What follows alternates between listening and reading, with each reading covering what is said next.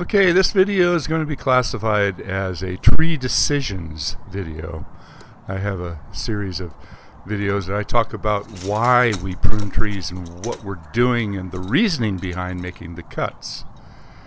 So what we've got is a fairly large platanus racemosa called a sycamore tree in the States. If you're over in the UK, you call this a plane tree. In the UK, you call a sycamore tree some kind of a maple. I think we should straighten this out, but this is still referred to over here as a sycamore. All right, I want to interject something here. The word sycamore. In the UK, if you say sycamore, you're referring to a type of maple. Over here, when we say sycamore, we're talking about the London plane, or in this case, a California native, the Platanus racemosa. The London plane is called the Platanus acerfolia. Now, I don't know where the confusion came from, but I believe strongly that those of you who work with the plane tree know that that stuff that's under the leaves gets in your throat, makes your eyes hurt, and makes you sick more. A lot sicker when you work on a plane tree. So let's stick with the name sycamore for the plane tree. That's what I'm going to call it. So it is what it is. I'm over in the States. Sorry guys over in England, but sycamore is a plane tree. This tree has been pruned repeatedly over its entire life. And it's important to recognize that this tree predates the housing development. There is an old creek nearby, and this is one of the native California trees. So it's likely to be 80 to 100 years old. But because there are two houses underneath it, the neighbor's house and this house, as long as people have lived there, they've been tipping this tree back because they didn't want it to get too big. So what I'm talking about today is when a tree is consistently tipped back, the resulting new growth often leads to an excessive amount of end weight. And that end weight can lead to an excessive amount of the seed pods, which are quite heavy on this tree, and failures can happen. Branches can break as a result of there being too many new tip branches that result from having been pruned so many times. I know that sounds kind of weird, but if you just let these branches grow naturally, if this tree had never been pruned before, or maybe just the dead branches taken out of it, it wouldn't require much pruning at all. But because of the way that it's been pruned, it has too many tips that develop on it. You can see on those branches right there, they're like big brooms of branches instead of being a long lacy branch. There's a good example. You see where it was cut back before, and we've got to lighten it up. We've got to get some of that weight out of there. So this becomes a problem for the owner of the tree, because now you have to prune the tree every few years. Some people do it every year. I think that's a bit excessive.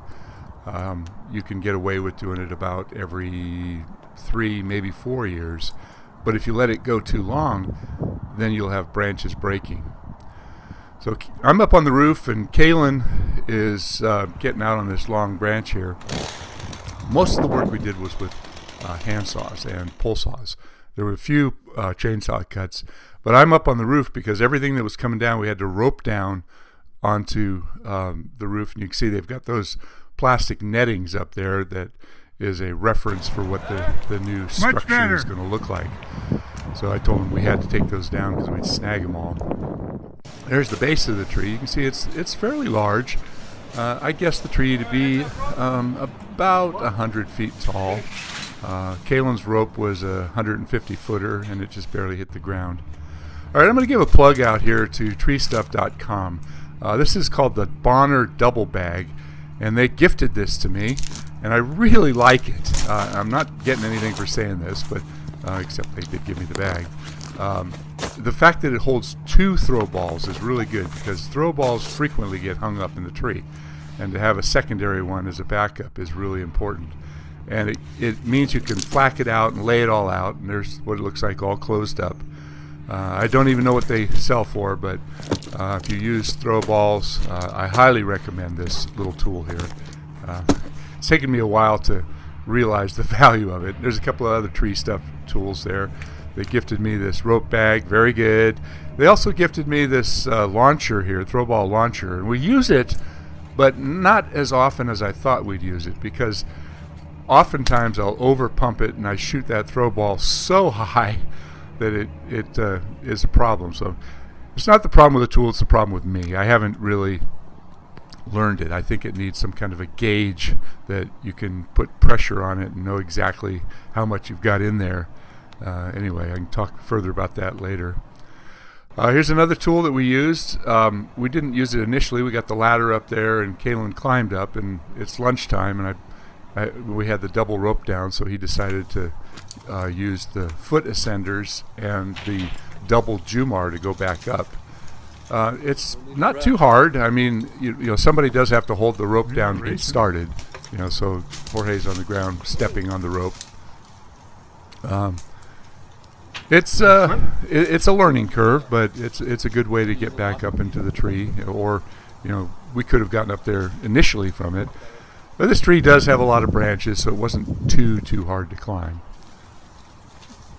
There he goes. He's kind of changing his technique there. He's 2 feet up. And kind of almost the inchworm technique works a little bit better than trying to go back and forth, because the Jumar holds tight on both of the ropes.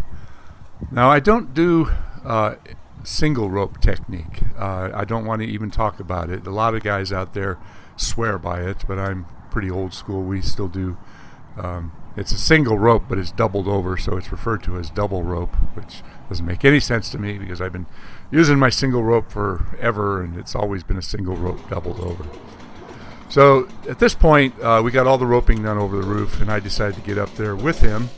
And it's very time consuming going out each of these branches. So we set both ropes way up high. A lot of it was done with a pole saw. He was able to hand it over to me, and I was going out on the ends of a lot of these branches and lightening them up. There was one very long branch that I had to get out to. I don't know if I show it in here. Maybe I'll show it later on. But it was over the neighbor's pool. And that was hard because it was at the very top of the tree, but it was on the outside, so I wasn't able to have my rope above me. I was where I was tied in, it went straight out, so that was kind of awkward. And here's what the tree looks like finished. You can see it doesn't look like we took very much out of it, but we lightened up every tip all the way around. There we go. That's what I was pointing to, where I had to take that branch off. Well, thanks for watching, and please leave a comment and hit the like button.